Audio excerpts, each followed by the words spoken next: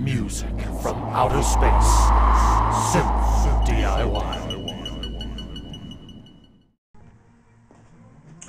Alright, now we don't just jump right into the 5/16 holes. We want to make some guide holes with a smaller drill. And, you see, this drill is going to follow those holes we punched a lot easier. You can see even with the hole, sometimes it's a little difficult.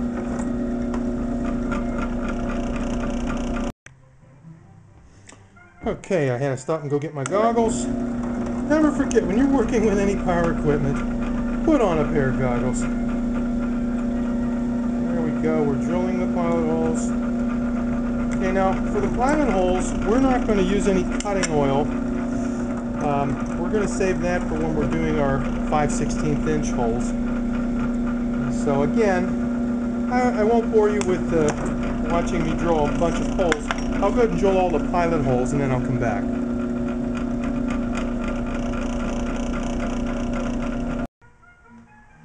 Alright, we have all the pilot holes drilled. I put a couple of mounting holes on the side as well. Now we're going to go on to the 5/16 holes. So I've got to chuck up that bit and I'll be back. Alright, we're back. We're going to go ahead and drill our 5/16 holes now. Now, as I said before, I didn't use any cutting oil for those guide holes, but for these holes I am. One of the nice things about this material is it's a little harder, and so it machines nicely, and the cutting oil really helps. What I do is I'm going to soak the bit with the cutting oil, and I'm just going to go ahead and drill that out, and voila, like butter. It really goes through nice, and notice it doesn't even make a big burr on the other side or anything. So that's what we're going to do. Continue this. And about every 3 or 4 holes, you want to put a little more oil on the bit. But as you can see, that cuts quite nicely. This metal machines really well. Alright, well, when I have all the holes drilled, I'll come back. Alright, so we've got all our holes drilled. Now we want to go ahead and just clean it up. And as I said, very little burring with this nice material. And before we adhere the template to the front, we're going to clean this really nicely with alcohol so that the glue adheres to it well. Alright, well, I'll see you when we're putting the template on.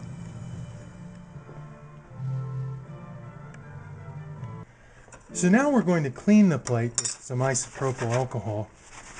The less you get on your hands, the better. It tends to dry your skin out.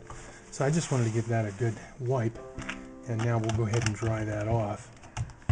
And again, that's with isopropyl alcohol. This is also very good for cleaning circuit boards, by the way. Alrighty.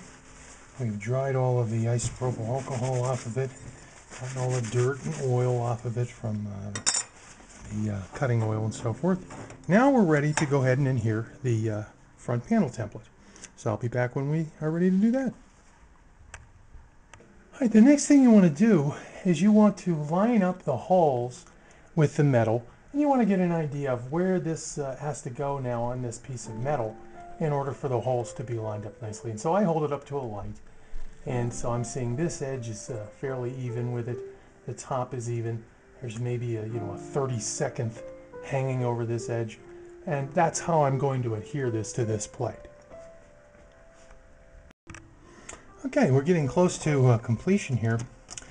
The next thing we're going to do is we're going to put the glue, and this is contact cement. I use this Weldwood contact cement, and you don't have to put it all over the place, but we want to put it in enough areas that we're going to have good adherence, and it's not going to be peeling off and so forth. This stuff works pretty good. Works really good, actually.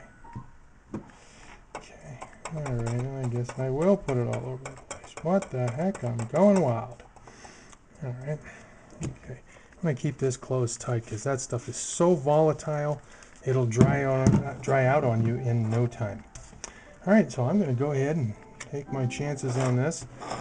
I'm going to hold it up to the light again and just make sure that I have it right, because you can still slide this around on the metal for a while prior to it becoming dry. So I'm going to hold it up to the light, make sure my holes are lined up. All right, that came out really well, actually. Now what I'm going to do is I'm going to burnish this a little bit, and I'm just going to use a paper towel. What this does is it spreads the glue around and you know, gets down in there and gives you a good seal between the metal and the template. Okay, and that's the nice thing too about the laminated front, is that it's nice and smooth when you're burnishing it. All right, so now I'm going to let this dry for a while, and then I'm just going to take an X-Acto knife and cut these holes out. All right, once that's dry, you can look at the edges. In this case, we have a little overlap here. We're just going to press down nice and hard while we take our X-Acto knife. And you want a really nice sharp X-Acto knife to do this with. And there we go. Okay, so now no more little edge on that side. The rest is fine. I'm going to leave it alone. But now it's time to cut out the holes. So what you want to do is just push your X-Acto knife through here, in kind of like around the center of the hole. Okay, let's see, make sure you can see this. And then you want to follow the edge. Don't kill yourself with the X-Acto knife. Follow the edge and kind of poke in there, and you know, just kind of try to just push forward. You don't want to pull the material off of the metal.